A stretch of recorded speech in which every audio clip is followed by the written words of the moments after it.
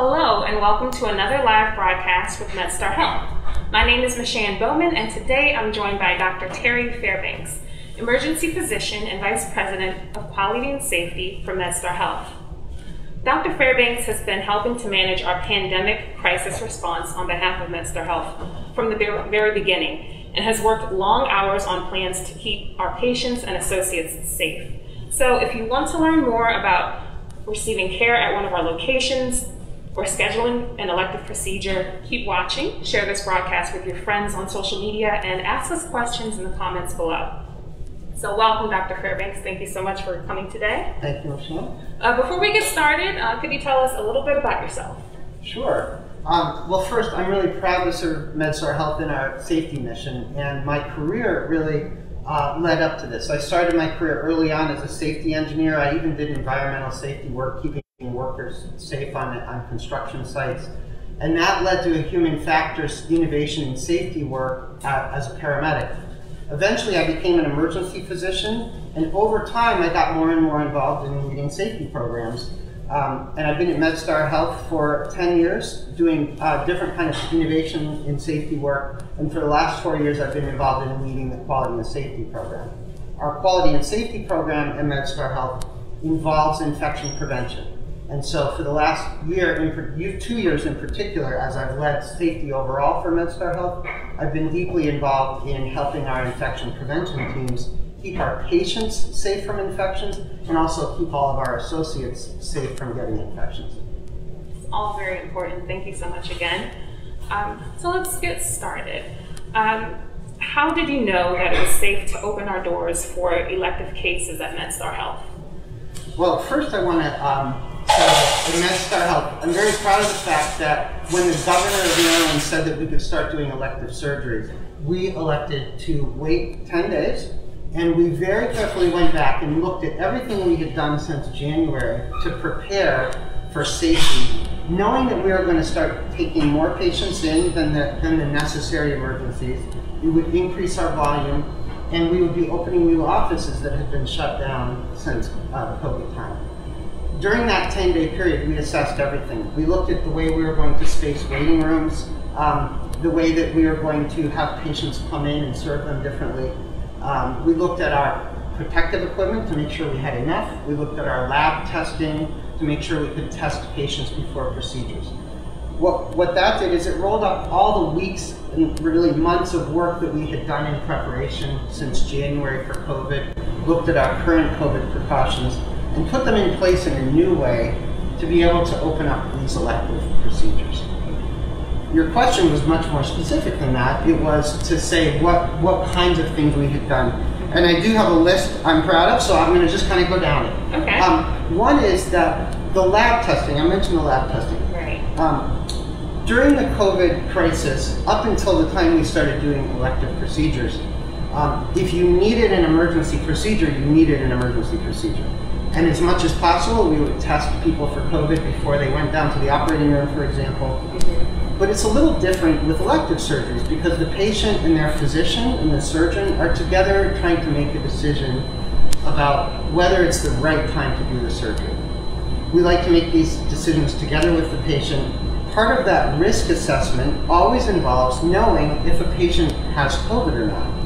And as I'm sure everyone is aware, one of the reasons that masking is so critical, and the reason you and I are masked because we're 6 feet apart, is because there's an average of 5 days for every person who has COVID that they don't know they have it. So for an average of 5 days, but it can be up to 10 or 14 days, a patient has gotten the infection, is shedding the virus, so they're contagious, but they don't know they have it. What we want to do is not bring those patients to the operating room for 2 reasons.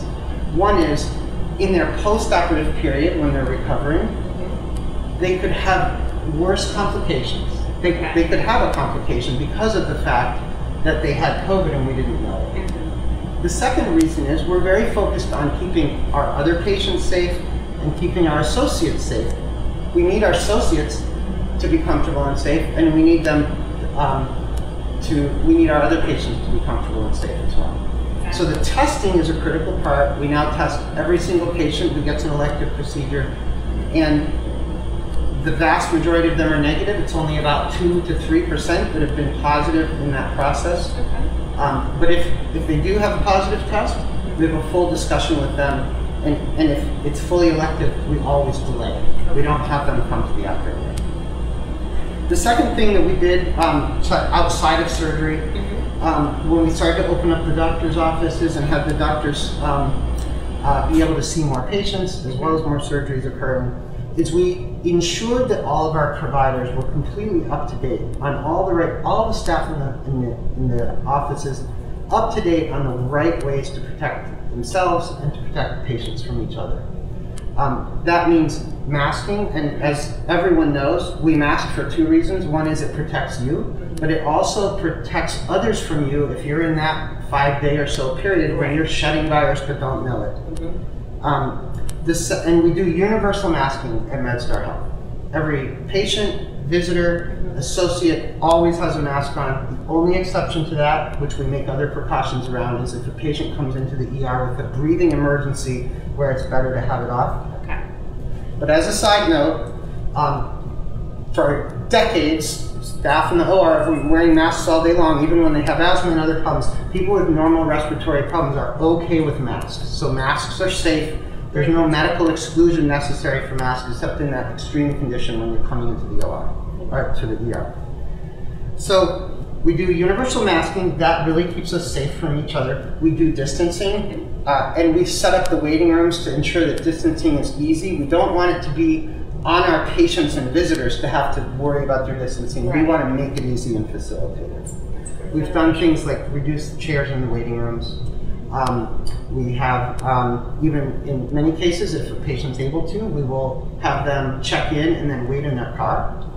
We call them in so they're not waiting around other people. We've reduced the number of appointment frequency so that there's not as many people around, so it's easy to space. We present people with a mask when they come in if they don't have one. We also do a pretty extensive cleaning and disinfecting program. We use only the EPA-approved disinfectants that we know will kill COVID, but we also worry about other infections and viruses like we always have. However, we do our extra cleaning between patients. Hand sanitizing is paramount. As you know, the 2 ways you can get COVID are you can breathe it in, or you can touch it to your hands and then your hands touch your eyes or mouth. It's worth noting you can't catch COVID because you touch COVID. Okay. You catch COVID because it gets on your hands and then it gets to your eyes or your mouth, which are an entry an entry mechanism. One more thing that I'll mention that we do to keep people safe is we do screen our patients and visitors and our associates. So we ask our associates to self-screen. We have them be aware of all of the symptoms, and if they're sick, we fully support them. If there's even a touch of symptoms, stay home. And we do screen our visitors and patients coming in. Any signs of COVID, we ask them not to enter the environment, and that helps keep our patients safe. Thank you so much for explaining that, giving people the assurance to know that when they come into our locations, they know that we're doing our part to keep them safe. So with that said, I think you mentioned a little bit about the process for elective procedures, but could you elaborate a little bit more for those who need to schedule one? Yes. So I did mention that we do a pre-procedural COVID test for every patient. We have it a few days ahead of time, and we ask the patient to quarantine. And that's important for 2 reasons. One is that if you do it a few days ahead of time, you also, if you get it right afterwards and the positive test, you'll see the symptoms occurring.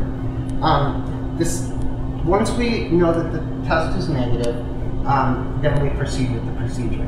Now, taking a step back, if you've had some issue, maybe a hernia or something that you had advice at some point needed surgery, but you were able to put it off because of COVID, which was what we asked everyone to do, is put on hold anything that wasn't urgent or emergent. Then the first step would be to talk to the doctor that would be the appropriate referral. So if it's your primary care doctor talking about you may need a surgery, have another visit, virtual visit or in person, whatever they're doing right now, and ask them if they think it's appropriate for you to move forward. Or talk to the surgeon if you had all been referred, or pick up a phone and call a surgeon's office and say, I think I need this surgery. All of our surgeons, our staff that support them, our nurses, everyone's really well aware of the sensitivity of how people are feeling about this tough decision, because people are worried and they want to know that they're making the right decision, and we will think that through with you. If the decision is made to proceed with the surgery, you get the COVID test. If it shows you don't have COVID, we proceed in a very safe manner. If it shows you have COVID, we have a discussion. We have counselors that help you figure out how to work with that, and we reschedule for at least 30 days out. Thank you. So you mentioned the importance of getting the test before your procedure. If you need a test, how do you get one before your procedure? If you need a test before your procedure, your surgeon or the anesthesia preoperative testing or your primary care doctor can refer you to one of many sites in the area. MedStar has a number of sites that do this testing.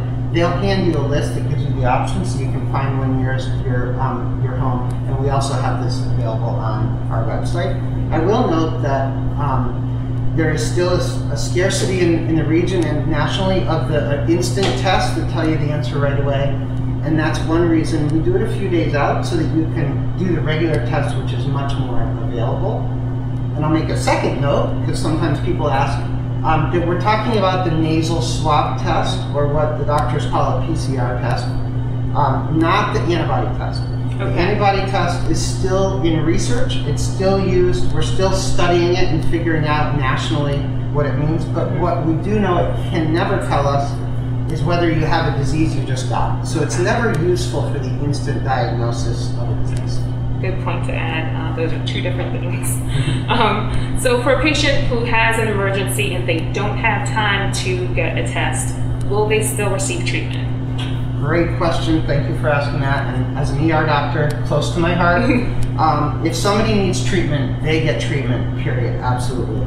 And so we do have cases, for example, MedStar Washington Hospital Center is a huge trauma center. We have traumas that come in, have to go straight to the operating room. All of our emergency departments deal with all kinds of emergencies that may need emergency surgery or other emergency procedures.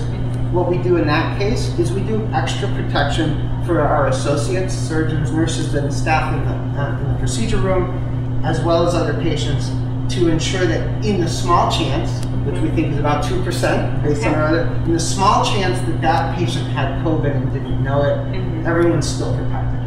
Very good, thank you. If you're just joining us, thanks for tuning in. We are live with Dr. Terry Fairbanks, emergency physician and Vice President of Quality and Safety for MedStar Health. Today we're discussing what MedStar Health is doing to keep our patients and associates safe.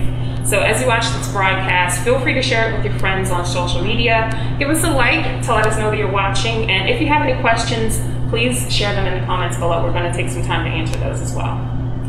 So continuing on with our questions, how are you keeping non-COVID patients safe while also treating those affected by COVID? That's a great question.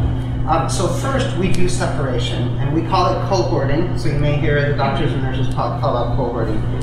If a patient has symptoms of COVID, when they come in the ER or the doctor's office, they're treated as a likely or potential COVID patient, and they're kept separate from other patients, both with protection, as they described, that we're doing universally, but also with treating them separately in terms of where they're taken care of.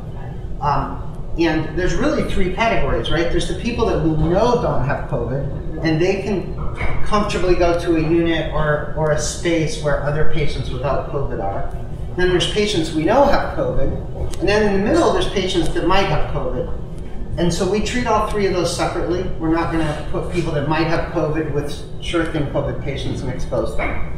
So separation is a big part of this. We have a very high index of suspicion, and if we think it's possible somebody has COVID, we do treat them we treat them separately. We call them people under investigation. It's kind of a silly word, but that's our term that we use to convey to each other that this person should be protected and kept from other folks. Right. What should patients do if they start feeling sick before their appointment? Really important question.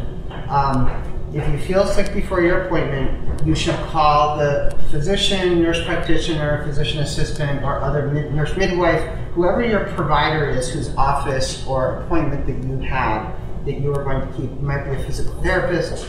We do ask that you call the office before you come in. And this is one of our ways of keeping other patients safe, even though we do hand people a mask at the door if they don't have one. We do want people that are sick to stay home. We also want to take care of you.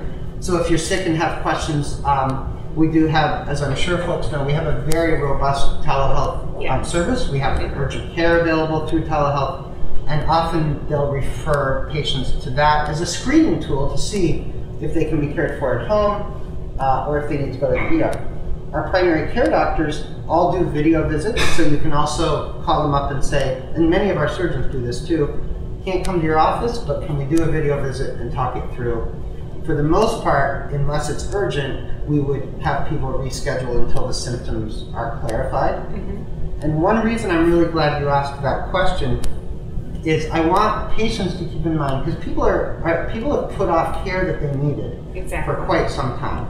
So I think many of our patients want to come in and receive the care. I know I personally just made an appointment today with my doctor because I needed my regular annual checkup and I felt like I should be doing it too. And we want to do this, and then we get symptoms like maybe a sore throat and a cough, and we think, oh, it's nothing, I really need to see the doctor. I would caution you on that, not only doing your part in society and not potentially being near others, but also medical procedures when you might have COVID could put you in danger, because COVID does complicate the course of any treatment that we do. So for both reasons, I would really encourage our patients to have a low threshold to declare it if they think they might be feeling sick. Thank you. So if I need a number of screenings, which doctor should I see first? Well, of course, we have a robust primary care network in MedStar Health, and we always recommend that you start with your primary care doctor. Primary care is essential because your doctor knows you, or your team of doctors knows you if you're seen by a primary care office. They have continuity in your record. They can best take care of your different issues. Sometimes patients wonder if it's more efficient to figure out on their own what specialists they may need. Our primary care doctors have very close relationships with the different specialists, and I think you're in better hands if you start there and then figure out which direction to go. Very good to know.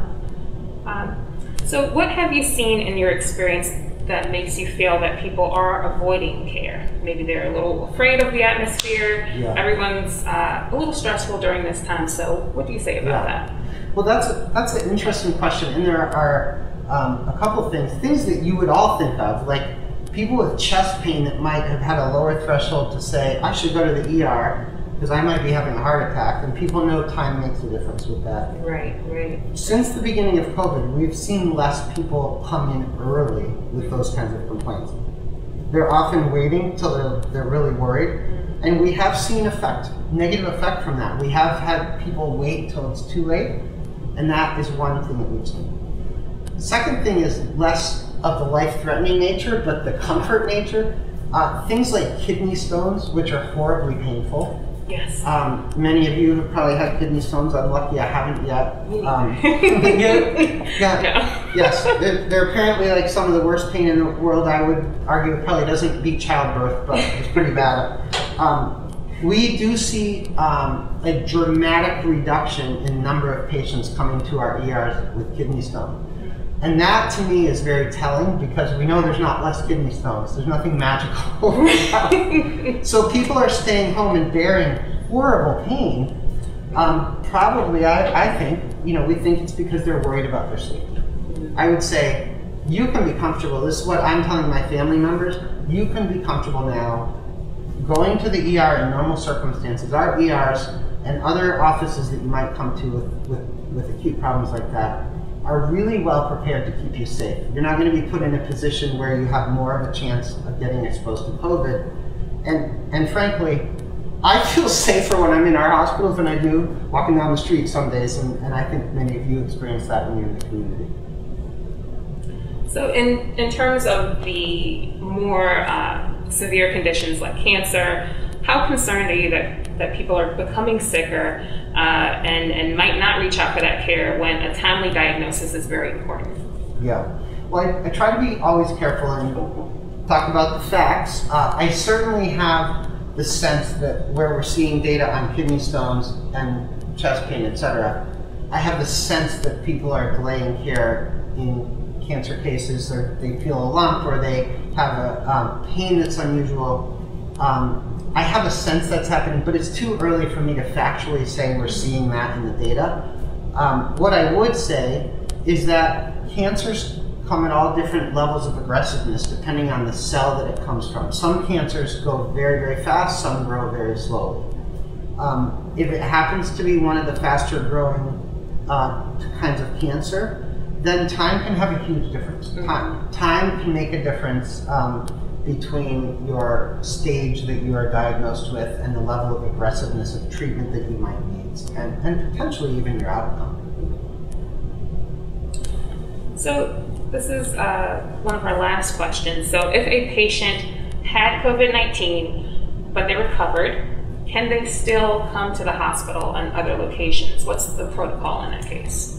Great question. I'm going to answer that question in two ways. Okay. So first, the visitor question, right? Because we have been, all hospitals across the country have been very careful. One of the ways that we've stayed safe, and I didn't mention this earlier, is to limit visitors so that we don't have any unnecessary surprise exposures that might occur just in the public environment. We're trying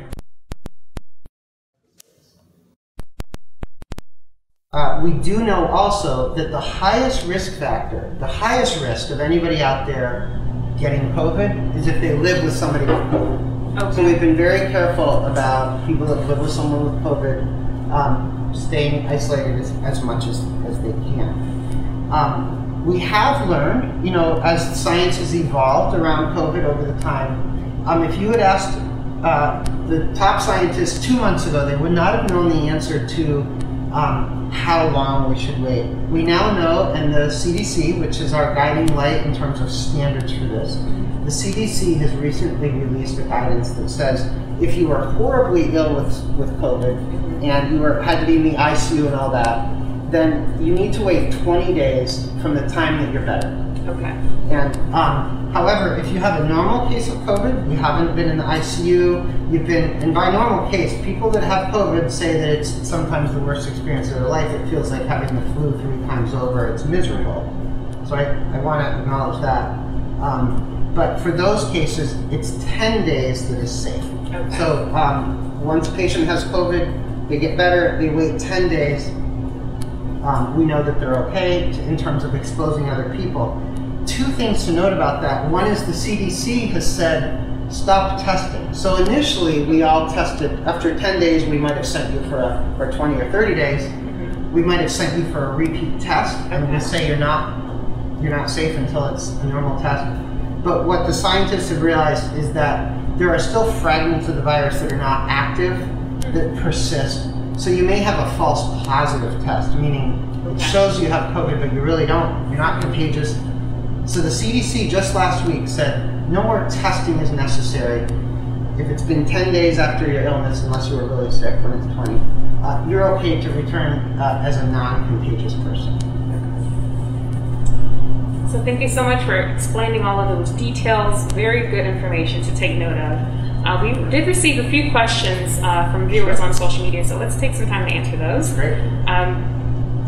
So we have David who asks, how often do medical residents and nurses test who are exceeding 20-hour shifts in the hospital? Well, first I'll say there's kind of 2 things embedded in there. One is the federal government and our approach anyway has been to really limit the hours of our trainees to a safe environment, and we follow all those. And so that I'll take the hours part out of that, but I'll say for any associate, whether it be a resident, attending, or nurse, we're following the same CDC guidelines that say if there's symptoms and if there's a reason to believe there's COVID, then we test. We always take people out during symptoms just in case the test isn't positive. Then we don't return them back into the environment until we know that they're safe and not contagious. The second thing that we look at is very high-level exposures. If we have a medical provider who's had what the CDC defines as an exposure, we call it a high-level exposure, then we also test those people to ensure that they are okay. The primary cause, this is a recent change, the primary cause as time has gone on has been self-monitoring and just being really careful about if you have any symptoms, making sure that you let your supervisor know so you can stay home. Thank you. We have one last question from Pamela. She says, how safe is it for a patient undergoing a surgical procedure during COVID-19? I think we touched on this a little earlier, but could you elaborate a little bit on that process? So the general question, you said from Pamela? Yes, Pamela. That Pamela asked, it's just as safe as before COVID, hands down, unless you might have COVID. So that's why we do the COVID testing. There's nothing about COVID now that we've really done everything to protect and to set up the right environment and to lighten our schedule.